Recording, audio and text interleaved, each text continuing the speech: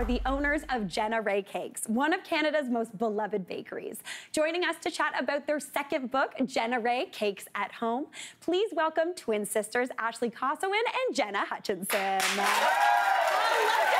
Ashley. How are you both doing? Good. How are you? I am so good. First off, huge congratulations on this second beautiful cook baby. Thank you. What a stone-cold stunner. It is such a beautiful book. Now, both your books. You have your first book, which was more based on kind of your bakery, right? Totally. Those were all recipes from our shop, things we currently sell in store. Yeah. So what is the inspiration behind this book?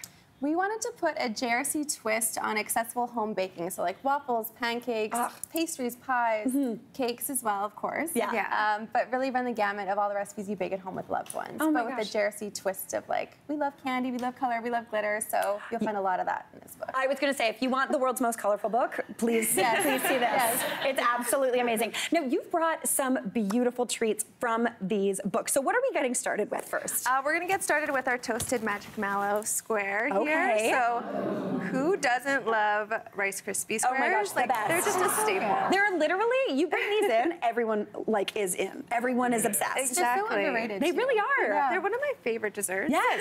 Truly. The texture, the chewy, so good. Yes. So we like to toast our marshmallows before to give it that extra depth of flavor and also brown the butter. It really makes such a difference and adds such another level of flavor to your square. Yeah. And then also we love candy, sugar, we have big sweet tooth. Yeah. So anytime we can add like marshmallows or candy flavors to our stuff, we do it. Yeah. So this is loaded up with that too. Okay, so what do we got going on in this? We've got brown butter, we've got the toasted marshmallow, a little bit of pink just to make it extra adorable, but of course. So how are we gonna decorate these babies? All right, so you're gonna take your warmed up chocolate, you can use any color, but I love the way the blue pops. Yes. And drizzle it over half of your recipe. And a lot of people get really intimidated as soon as there's a piping bag involved. Yes. This is just, you can't mess it up. It always looks You can't cute. go wrong. You really can't, and the thing is about it, it's like anytime you watch like the Great British Baking Show, and they're spinning and they go wild, honestly, it looks better. You get more chocolate. Yeah, exactly. No one like complains that. about too much chocolate. No! All right, so please talk to me about these, because I think I know what these are, and I'm so excited. Of course, they're Lucky Charms marshmallows, Yes! which we all know and love. And if you have leftover cereal, you can use it in a crumble in one of the other recipes in our book. Oh, that's so no smart. waste here, but also who really eats the cereal? I know. I mean, my kids don't. I know, you eat this cereal for the marshmallows, because it's breakfast marshmallows. And then we've got some beautiful sprinkles as well. You can top them up too. Okay, and then I feel like there's one more thing that you absolutely love to add to your baking. Yeah, I mean, if you haven't noticed by our book, we love glitter. Yes. Edible glitter. Yeah. It's such a fun invention. We carry our own, and we carry it in a wide range of colors. That's what I'm going to use here. Yeah. So light pink. Oh my gosh. Just go ahead and sprinkle it over. So it's called Dazzle Dust. Dazzle Dust. It looks like so cute. The packaging is out of control. And I literally inspiration added to for my it. kids broccoli. Like you can add to anything. Are you serious? Yeah. Oh my gosh. Mix Get your kids to eat broccoli. Make it glittery. Exactly. Yes. It is, I was going to say it looks like makeup. I love it so much. Oh my gosh. Okay, I'm going to take a bite of this while we move on to the next thing. I love this because this is a perfect treat, obviously, for midday, maybe after dinner, after school. But we also have something that I'm going to call like a breakfast treat. So what do we got going on here?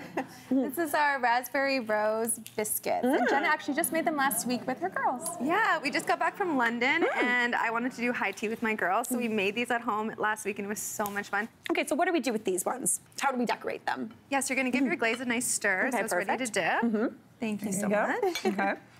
Oh my gosh, stunning. Oh, you smell the rose. It smells amazing. Yeah, it's so good. Yeah, you really, if you're doing the rose, you just want to add like a little bit of time, give it a little taste. Yes. Just to make sure you're not overdoing it. Totally. And you're just gonna wiggle it in. Give a little dip. Dip and twist. Okay.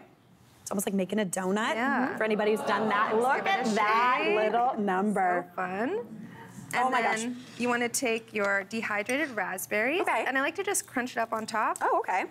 And just sprinkle it on. Oh my gosh, are you kidding me? So good. And then I think the thing that would make this better is obviously a little bit more glitter. Yeah, I'm getting it. That Jenna Rae cake energy, I'm here, yes. Never too much glitter. No. That's the rule. Oh my gosh, that is so fun. Jenna and Ashley, what an absolute joy this book is. It's such a feast for the eyes and, lucky me, a feast for my stomach. So thank you so much and congratulations on this amazing new book.